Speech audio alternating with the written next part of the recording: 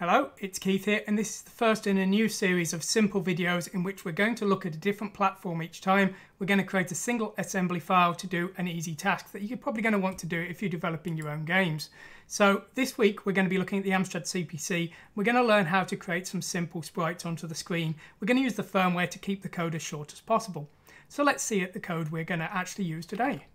So here's the first example. Now we're going to go over the code in just a moment, but first let's just execute it. So if I press F9 here, we get no errors, and then I go to here and do call hexadecimal 1200 and hit enter. You can see we just had a little smiley face appear at the top of the screen there, just above the A of Parados. So that's the first example. We're just showing an 8x8 pixel bitmap here. That's a very simple example. So the first thing I think we want to look at is, if you're not familiar with assembly at all and WinApe, then how do we actually load things? Well, you go to this assembler option here and show assembler. You would then load this file here or type it in. This file is going to be available for download from my website. So it's just CPC bitmap. It's a single file here and that will do everything for you. So let's go over the code now and have a look at what the lines of this code are actually doing and how this builds up our file. So first of all, we've got this line org 1200 here. This is the start of the program. So if we change this to 1400 and recompile again, we would now have to do call hexadecimal 1400 here to get the code to work okay. So that's the start of our program in memory. When we compile with WinApe, it automatically goes into the memory of the emulator, so we don't need to do any kind of loading of files, which is why I suggest WinApe for Z80 programming if you're just learning. Now we're going to use a firmware function called screen.position, and the memory address for that is BC1D. So we call this memory address, and this memory address will return a HL address of a byte within the screen memory. So when we call this, we need to select a pixel location of the area we want to draw our character to. So we specify the X position in the register pair DE and the Y position in the register pair HL. So these are done in pixels. So if I change this to 20 here, these are hexadecimal, so 20 is effectively 32. And I compile this again, and I do the call again, 1200. You can see that the character has now moved along quite a bit there. And if I put an 8 in here and compile again, and do call hexadecimal 1200, you can see it's actually moved up here. Now that's because the Y position is from the bottom of the screen and the X position is from the left hand side of the screen. So we've moved up 8, effectively the full height of the tile there. So that's what we're doing there to select the starting location. So once we've got the starting location in HL, we're then going to use DE to point to our sprite data. And our sprite data is just here, called test sprite. So I've defined it as byte data here, just as a simple way so that we can have this one file that does everything. And this is a smiley face effectively. We'll have a look at that in just a moment. But this is the address of the test sprite, and there's 8 lines in the test sprite. Now each line is 2 bytes. You can see these are done as lines here. So we need to copy 2 bytes from DE, the source of the sprite data, to HL, the screen location that we selected with this command here.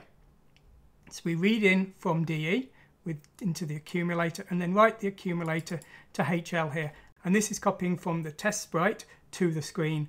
And then we increase the memory address of the test sprite data, and we increase the memory address of the screen memory here, and then we do the second byte just here. So this is doing 2 bytes, effectively one line of this here. Now you'll notice we're pushing HL here and we're popping it back.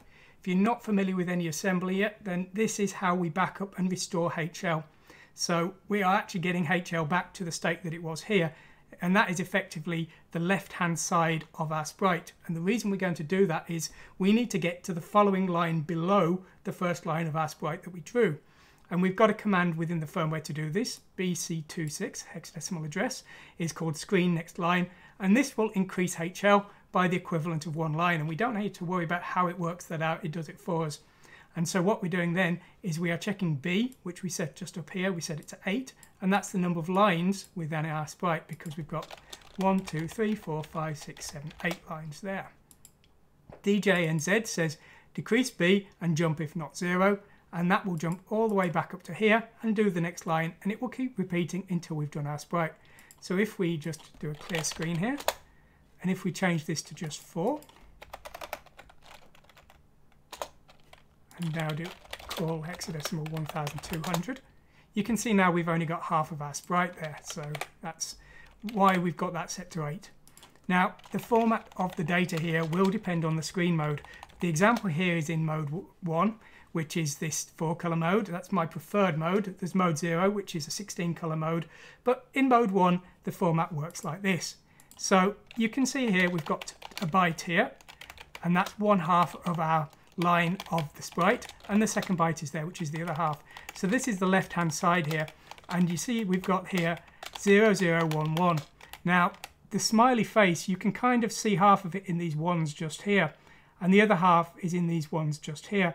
And so the smiley face, the sort of main shape of the face is in color 1. The eyes and the mouth are in colors 2 and 3 though. And the way it works is this is effectively the first bit of the number. So this is effectively 1, but then this is the second bit. So this is setting it up as 2 or 3. So if there's a 1 here and a 0 here, it'll be in color 1. If there's a 0 here and a 1 here, it'll be in color 2. And if there's a 1 here and a 1 here, it'll be in color 3. Now, if you don't understand this, I fully understand that. I'm going to show you a way that you can create your own sprites without worrying about this. But that's effectively how the bit data is transferred into screen memory, and because this is in screen format here. So if you want to have a play, you can just change these and just see what happens. For example, let's try that just now. Let's add an extra line here. And let's set all of these 4 bits to 1 here, and all of these 4 bits to 1 here, and we'll just call that.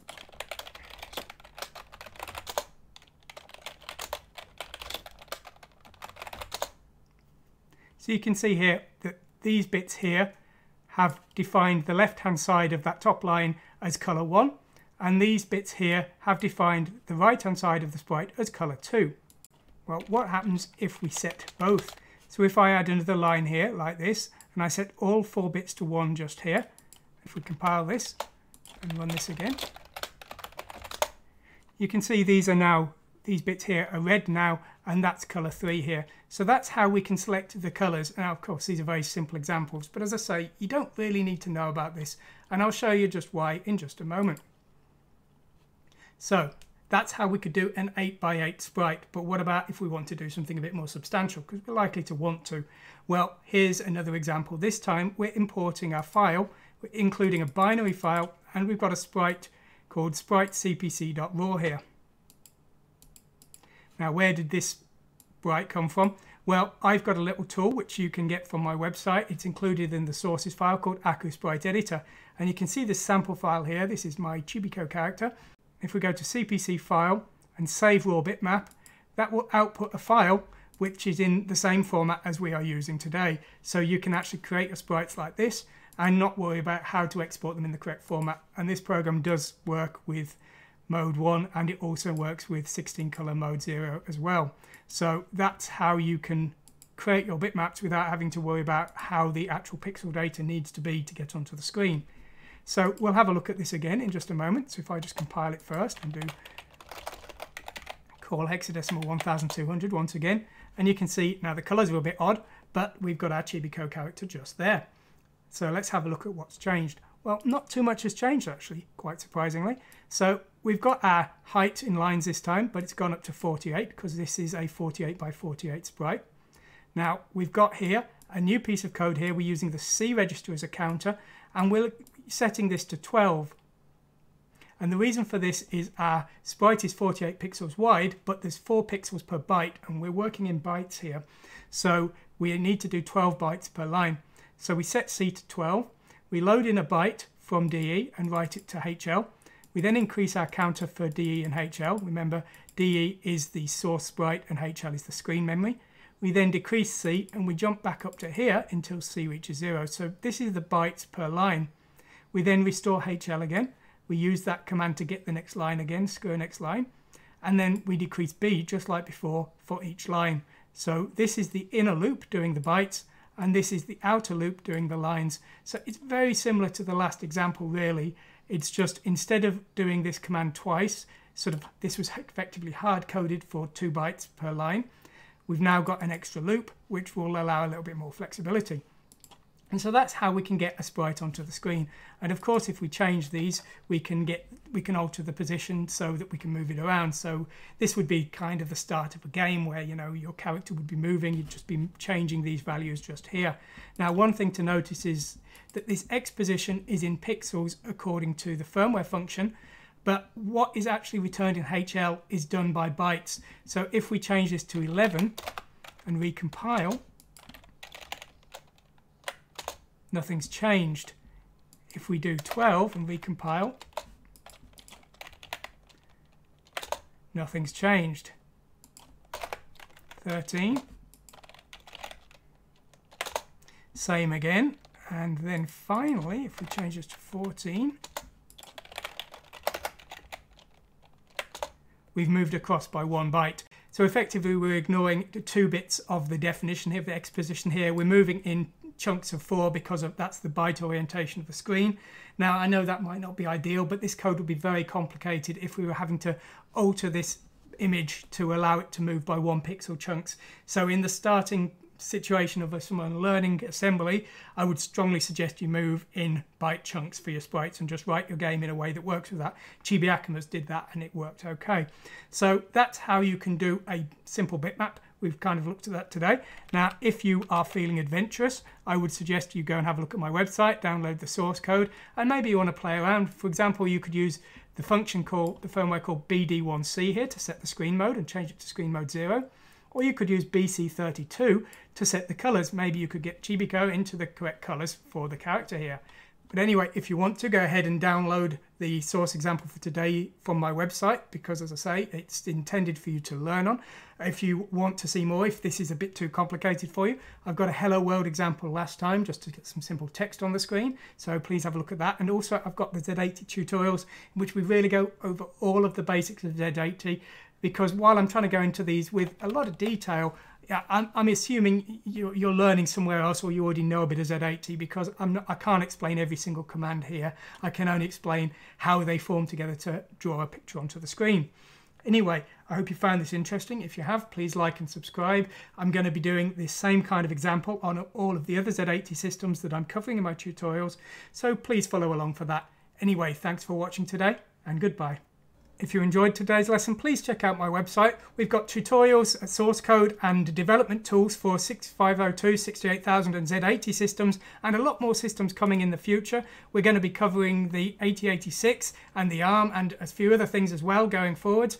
And if you've liked this lesson, if you've got questions, comments or suggestions on how it could be made better, please consider signing up to my forum. It's free, of course, and you can come along here and you can make suggestions, you can ask questions. And if you've got assembly projects you're working on, please let us know what they are. Maybe show off a few screenshots, tell us what things you've found interesting or what tricks you've come up with, because we'd love to know about it. Anyway, thanks for watching today, and goodbye.